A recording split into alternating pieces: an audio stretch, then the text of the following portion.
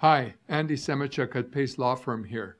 I want to alert you to two programs that are changing by the end of this year in Canada, and that if you're intending to apply under each one of them or any one of them, you need to do it now. The key thing is that you have to write an English language test, and you have to schedule that test before the end of the year and get the results to include in your application. The two programs that I'm concerned about are the Federal Skilled Worker Program and the Federal Canadian Experience Class Program.